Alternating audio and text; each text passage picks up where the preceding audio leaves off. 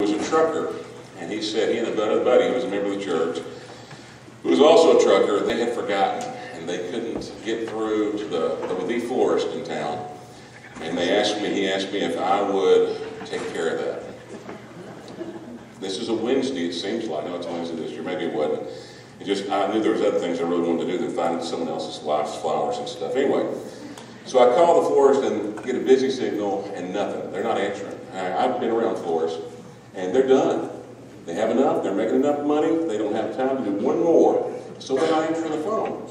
Well, I saw they had a fax number, so I sent a fax and I said, Eddie, whatever, and whoever else.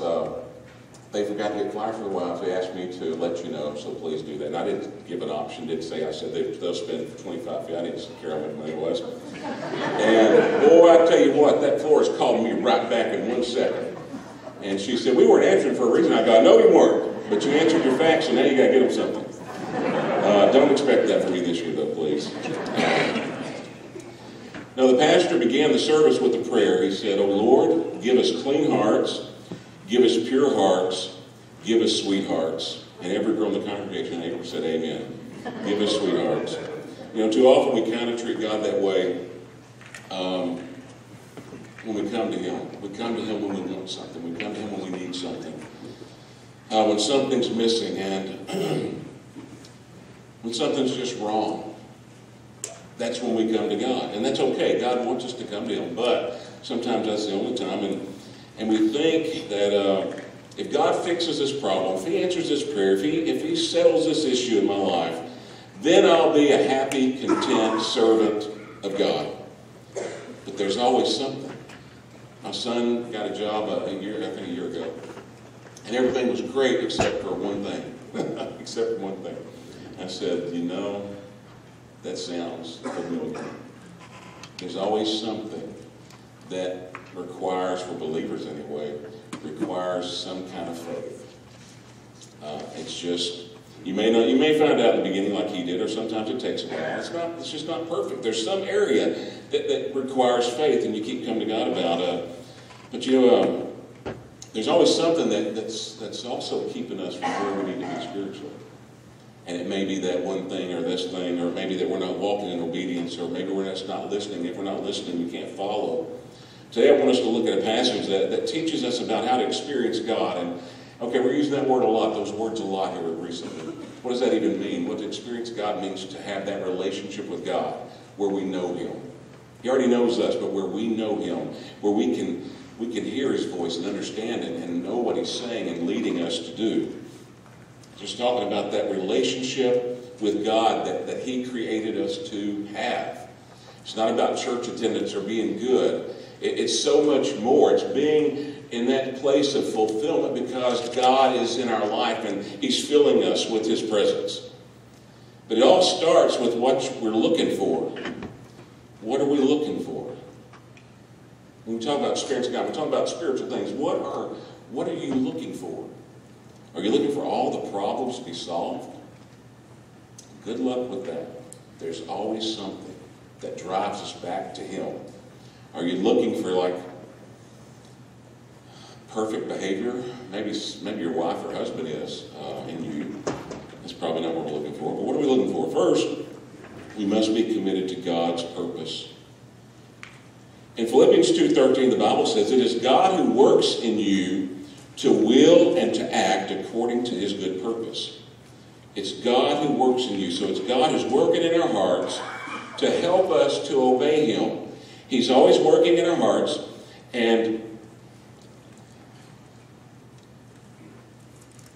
He's working in our hearts so that we can hear His voice, so that we can hear Him and that we can please Him. And He gives us the energy. He's working to will, and not only so that we'll have that desire, but to act according to His good purpose, to do what He wants us to do. He's working in us to get us to that place. And sometimes we work with Him, sometimes we're working against Him. God's working in our lives. He's leading us to have the desire to do the good works that He has created us to do. His will, His purpose. God's purpose began a long time before we were born. It began a long time before the scripture I read where where Moses spoke to the spies and sent out spies, and God told him to send out spies. Way before that, you go back to Genesis 12, and we see where God spoke to Abraham. In verses 1 to 3, it says, "Now the Lord had said to Abram, get out of your country, from your family, from your father's house, to a land that I will show you. I will make you a great nation. I will bless you and make your name great, and you shall be a blessing. I will bless those who bless you. I will curse him who curses you. And in you, listen to this part, I love this part, in you all the families of the earth shall be blessed."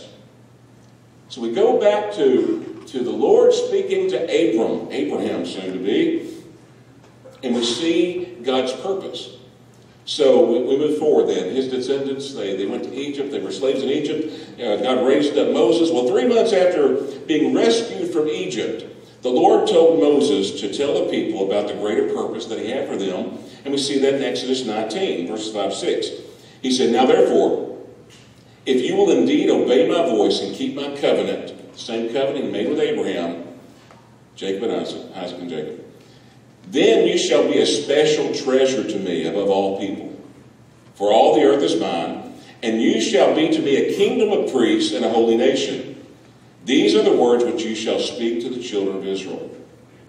So now we see it's gone from being a great nation and being a blessing, and blessing all the families of the earth, to now you're a special treasure, you're a kingdom of priests, you're a holy nation. Okay, we always talk about the promised land. The sports announcer at our college where our kids, Jackson coaches, and Joe Beth is finishing up, where we attended, he's done it for like 20, 30 years. When you score a touchdown, you hit the promised land. And so he counts down the yard, 20, 10, 5. He's in the promised land. Well, he's not talking about that kind of promised land.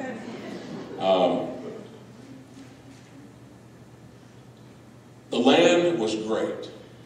The promised land, this little bitty area in that part of the world, tiny. If you look at a map, it's tiny. It's great. It's where they would be based. It was God's gift to them.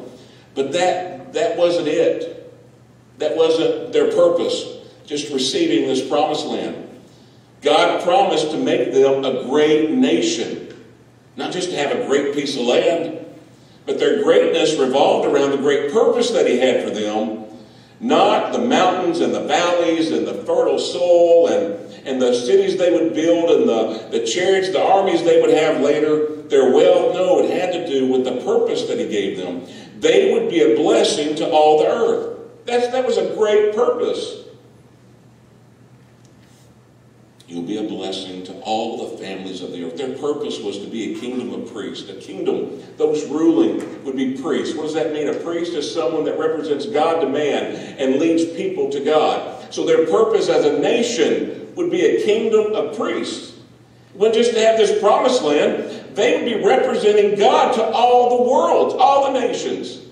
It wasn't about them being the greatest nation. Yeah, he says, I'll make you a great nation. But their greatness was found in their purpose, not in their achievements, his purpose for them. He says, you'll be a holy nation. Doesn't mean they'll be perfect, that everyone needs to look at them at their perfection. We found out real quick they're not perfect. A holy nation is they are set aside for God. Holy means to be set apart, dedicated for the Lord to the Lord's service. So they would be a holy nation. The purpose of bringing the people, the nations of the world to God. So how would they be such a blessing to the world? Well, the Messiah, the Savior, would come from their nation. Jesus would come from these people. These were his people. And the Messiah would be for all the nations. He would lead them to a relationship with God based on faith.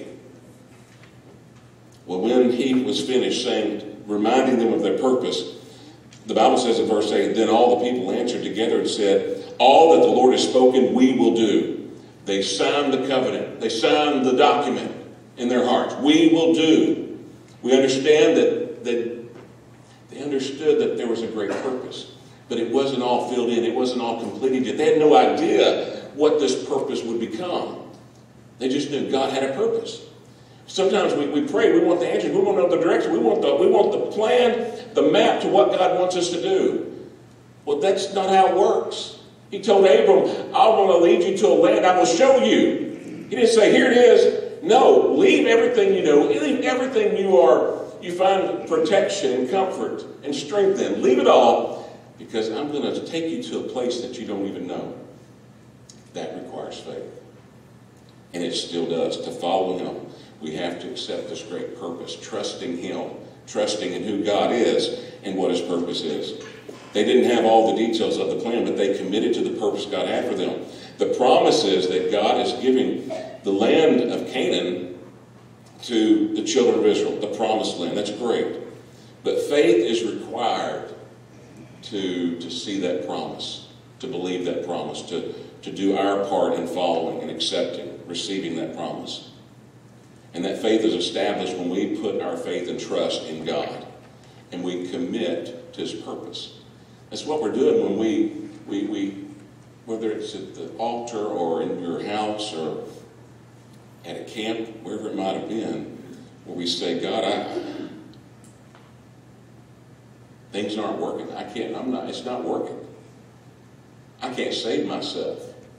And I put my faith in Jesus Christ, who died on the cross for my sins, and I accept him in my life, and then I accept his purpose. His purpose of he is Lord, and I'm his servant. And wherever he leads and whatever he calls me to do, I'm his servant. He's my Lord. When you have faith, it doesn't matter what stands in your way, or how you feel, or what you see. We have emotions and we're people, we have feelings, but our faith rises above those things. And we move, we act, we're obedient. Paul calls it, I take these thoughts and put them into captivity. Whether they're thoughts of lust or thoughts of greed or thoughts of pride. He says, I have them, but I take those thoughts captive and submit them to God. Because he has faith to continue to follow him. And when you have that kind of faith, you understand that this work is not dependent on me or on my faith, but it's dependent on God. Years ago, my first church, a guy named was Bo. He was even on the search committee. He's probably in his mid-50s. And he was like a supervisor at some kind of steel plant. I have no idea what that means, what he did. But that's where he worked. And he was always really busy, really active guy. And he just had to take up golf. Took up golf. And he told me how good he was. And I played a little back then, and he sounded like he was really good. Well, a few weeks later, he came and he said, "How much is up, John?" Took me over to his car after church. I opened his trunk. He's got one of these new, huge drivers. And, boy, he can drive it, how many yards he can drive. And I said, well, that's great. Then a few weeks later, he says, Brother John, I think I'm gonna join the senior tour. I remember he just started playing like 2 months before. Maybe a prodigy, I don't know. I hadn't played with him, so he's going to join the senior tour. Professional golfers tour. He says, I think I can make enough money. I'm going to build that church we need to build. Well, we were cramped. We needed a new building. And I looked at him, and I thought, well, that'd be great. Well, Bo quit teaching his class. Bo quit coming to church because he was playing golf every Sunday because he had transferred this dream of his into God's dream, into God's plan, God's purpose. And I am criticizing Bo, but not above myself, because we all do this. We get excited about God working in our life, and we see something we like, we see something we enjoy, we see something we want, whatever it is, and somehow we kind of twist it until we've crammed it into this box of this is God's promised land for me. As you read this part of the Bible, it seems only to be about the promised land sometimes. But God's purpose is so much bigger and better than just the promised land. His purpose was life-changing. Now, it might not be golf, but preachers are the worst about it, okay? Pastors, we're the worst about it, I'll admit, because we'll twist it into the 4 B's. Buildings, budgets, baptisms, and maybe just being good. That's what we become. That's what we begin to focus on, are these things that we think indicate growth or indicate maturity or whatever. And we get away and we begin thinking that's the promised land. That's not the end of it. That's not the whole purpose. God, He wants us to be a part of His purpose. But we get lost in the details and we make it about us, and we make that part of God's plan the part that we can control, the part that makes us proud, or the part that we get excited about. We lose sight of God's purpose and we settle for how it makes us look or how it makes us feel. And it becomes about money or things or power or popularity instead of God's purpose. When we come to Christ, we accept Him into our life, like I said earlier. We accept His lordship over our lives. And we surrender to His purpose for our lives. If you watch the video today, then you heard Blackaby talk about that. Where instead of praying about what I'm going to do, we pray, God, how can you use me in accomplishing your purpose? We surrender to His purpose for our life, and we say, where you lead, I'll follow. And we let go of those purposes that we have, some that are great and they're honorable, but they're not so good if they become before God's. We must be committed to His purpose. Second, though, we must be confident in God's plan. We must be confident in God's plan. God initiated this conversation. We saw that with Abraham. We see it again with Moses. And extended this invitation to work with Him as He accomplished His purpose. And it's so important that we listen carefully to God's plan, because we have to be confident in it. If we're not, we're going to go for the next thing we see. We're going to be blown to and fro by the winds, as James talks about. But faith reminds us that if God is leading, then it's going to end up well. That's all Abraham had. That's all he had. Go to the land I will show you. Well, his faith was in God, so he knew if this is God, it's going to work out. It's going to be good. I don't have to worry about that. And of course, he went through the trials of time after time, beginning to worry about it. But Romans 12:2 says, "What is that good and acceptable and perfect will of God?" It's good, it's acceptable, and it's perfect. It's complete. So let's look at what God was doing. Back to Numbers. The Lord commanded Moses, as we read earlier, to send out spies into the promised land and preparing for the work that was ahead. And that's in verse 17. Verse 18 and following, it says, "And see what the land is like." Here he gives specific direction as they were about to leave. See what the land is like, whether the people dwell in it are strong or weak, few or many. Whether the land they dwell in is good or bad, whether the cities they inhabit, or are they like camps, or are they strongholds? Whether the land is rich or poor, whether there is forest or not. And he says, be of good courage and bring some of the fruit of the land. Bring it back. And it says this was the first ripe grapes were in that season. Pretty simple if you're a spy. This is what you got to do. Okay? Verse 25, they returned to give a report of their spying. And they're carrying back this fruit. It takes two of them to carry this one thing of grapes on a pole. And they come back and they say, it's what we heard. It's flowing with milk and honey. They tell about the land. They tell about the city. They tell about the people. But then they added the people who live there are very powerful. And their cities are fortified and very large. That's fine. Spy, report what you see. Well, they go on. In verse 31, we can't attack those people. They're stronger than we are. We seem like grasshoppers in our own eyes, and we look the same to them. Okay, I would have stopped them right there and said, how do you know what you looked like to them? You're spies. They should have seen you, one. So you're making that part up. And two, who asked you about if we can attack them? Just report the facts. You're a spy. You're not a commander. You're not the leader. Just report the facts. And again, I'm being too hard on them because I do the same thing and you do as well. There's so many ways to disobey God. I think I found them all. I'm sad to say. Sometimes we just disobey and we do less than He's asked us to do. Sometimes we make a better effort than other times and we try to do a little. We start, but it's less than He asked us to do. That's still disobedience. Sometimes we do the opposite of what God says. Jonah, he's told to go to, he gets on a ship, goes the other direction. No way, God, I don't want to do that. I'm not going to Africa, or I'm not going here. I'm not leaving my family. And we do the opposite.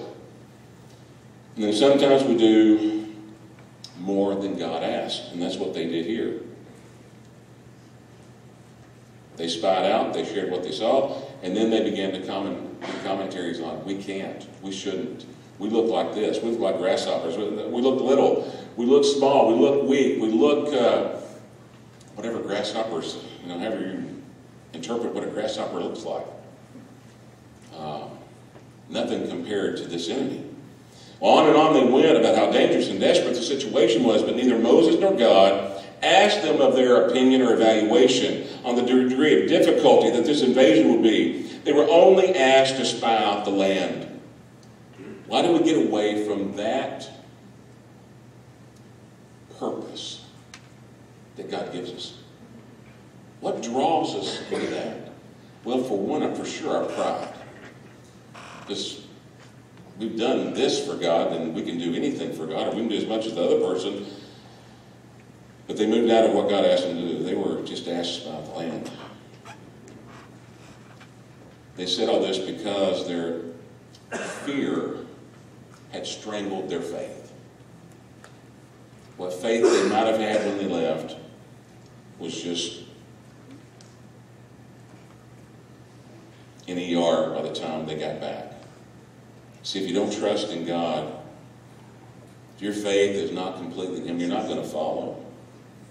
Because you just don't see enough at the beginning, and then what you do see is very intimidating in your own strength. That's normal to feel intimidated when God gives you a new task. It should be, because it should drive us to our knees in dependence on Him for His strength, His guidance, His power to do anything that He's called us to do.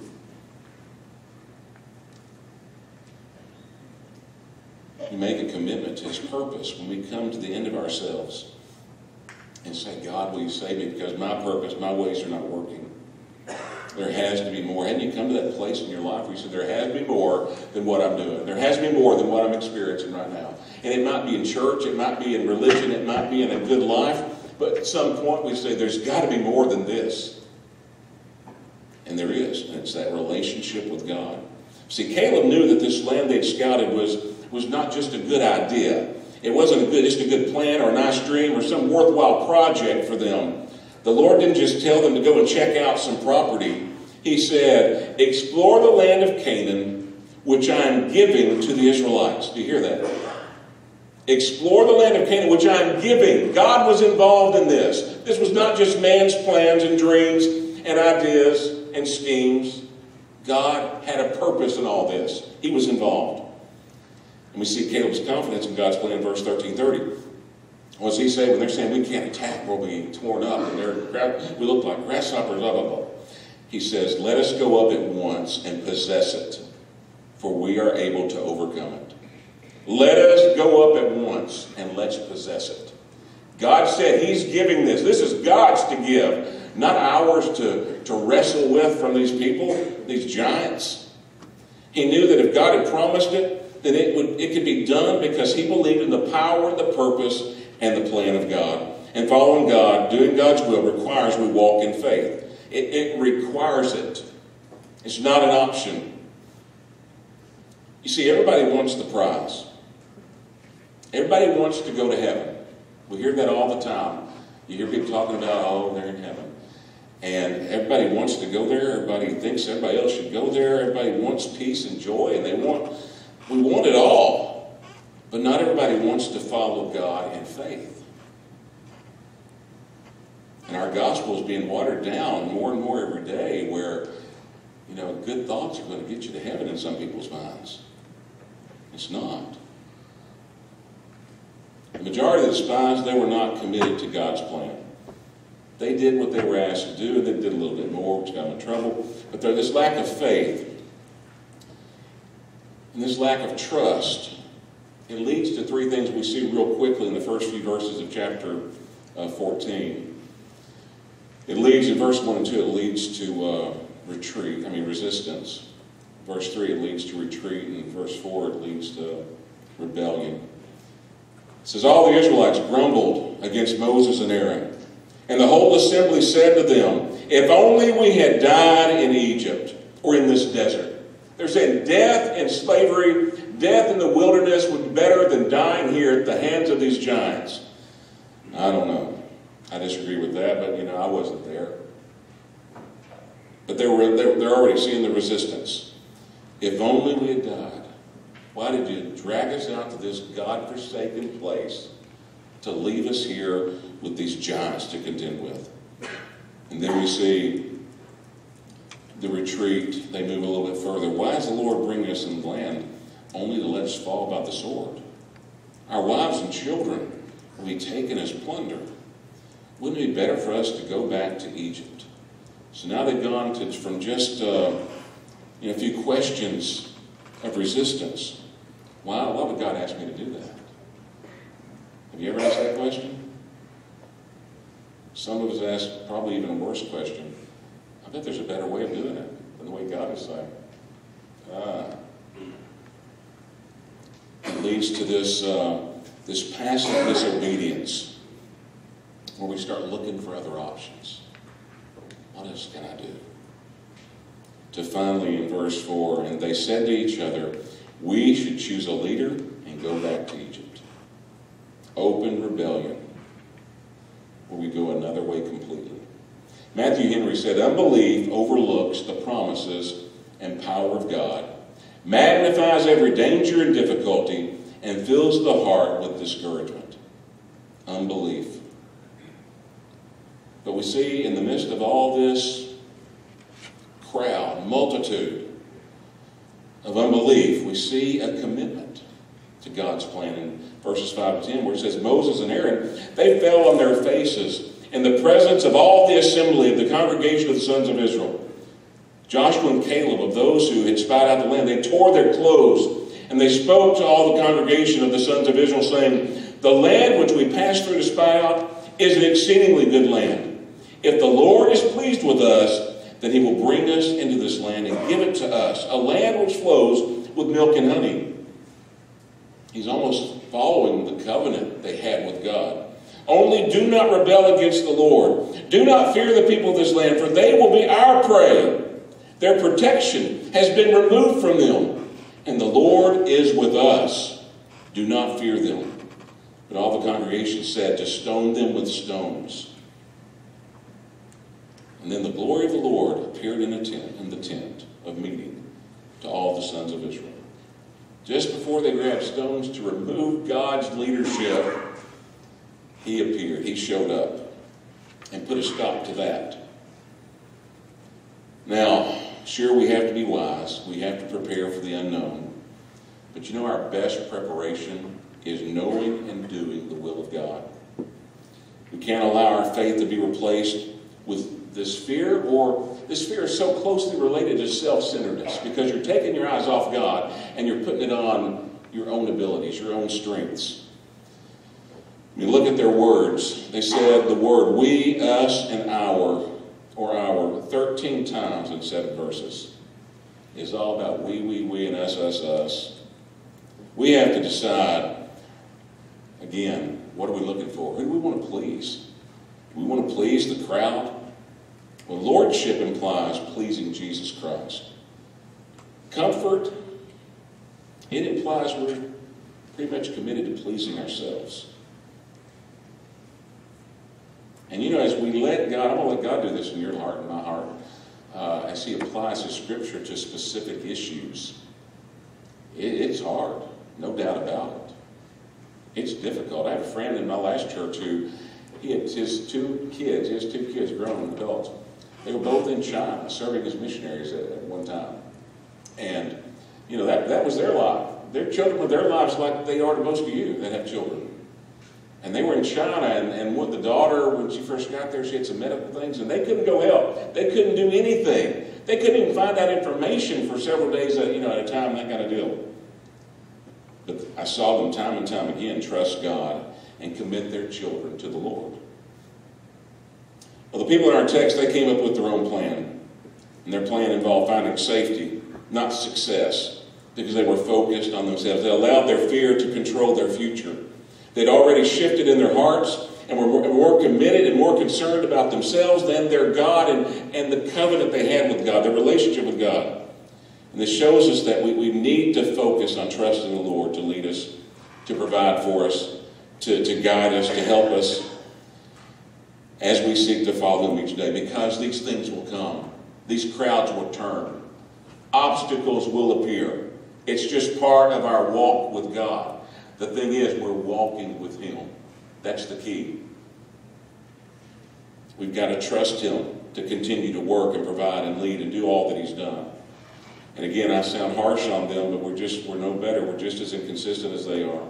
If we're not diligent in our walk, if we're not faithful, if we're not working in our walk daily, we begin to slide. There's just no way to stay in the same position. And when we're sliding, we're moving away from Him and moving away from His purpose.